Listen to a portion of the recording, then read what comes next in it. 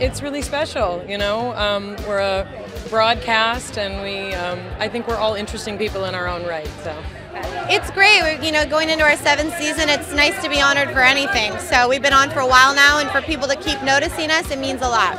Oh, it's absolutely amazing. I mean, I feel like I am living my dream job, and this is just icing on the cake.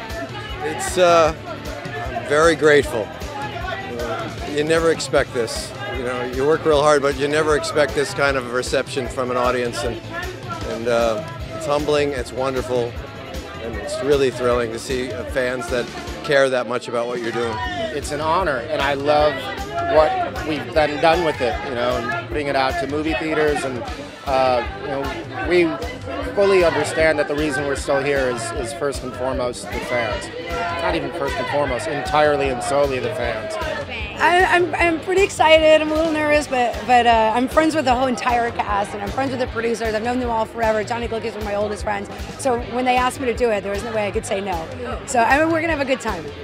I think it's the characters and the actors that people love so much. I mean, it's like you put a bunch of physicists and you make a comedy about it. But it works because it's them. They're amazing. Every single person in the cast is just fantastic. great writing, and a really nice slow pace. Chuck Lorre has said watching our shows like watching paint dry. Not a tremendous amount happens, and not a lot has to happen, and I think that allows for some good longevity. I think we've never seen these characters before, which is what drew me to the show before I was on it.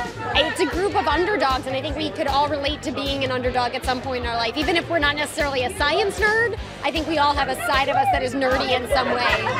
I think the characters are passionate. They're passionate. Their passion happens to be about the sciences, but passion in any form is attractive. It's appealing. It's, dare I say, sexy. The characters from day one have been, they're outliers. They're hopefully not the norm, and in some ways that's a real blessing for them. Whether it be that they're geniuses or whatever, but in many ways, and I think this is where they're identifiable. It's a bit of a curse for them. It makes life difficult to get through, and I think that quality is a big draw for viewers. Who do you think on your show is the most like their character? I don't know if that'd be a compliment to anyone, so I'm going to say me.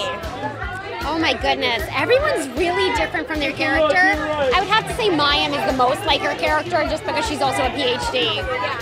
Wow. There are no physicists on the show, really. So, that's a tough question. Well, Mayim is the real deal. Yeah, okay. Mayim's the real deal, but she's much hipper than what she's playing. Oh boy. It really depends on the episode. It depends on the storyline that week.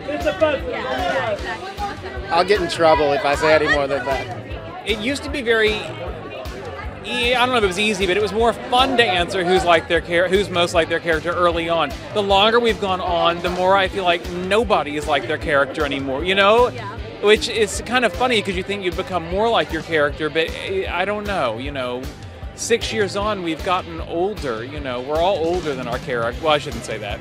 I'm older than my character.